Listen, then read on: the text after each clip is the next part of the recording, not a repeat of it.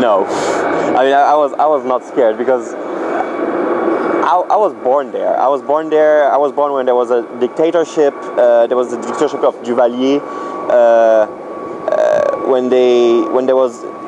There's always a coup going on in Haiti when I grew up there, and somehow I'm kind of used to this. So people that come from developing countries, let's say, they see those things in the media, and this is the only thing that they see.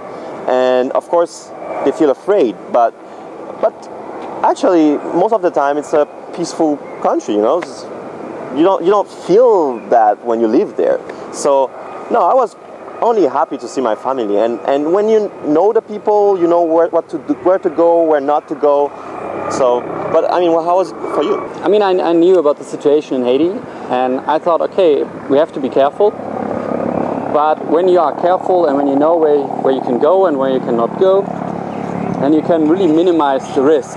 And yeah, I really thought that it's an amazing opportunity and a chance to do this movie. So I was excited, and I thought, okay, it's worth the risk.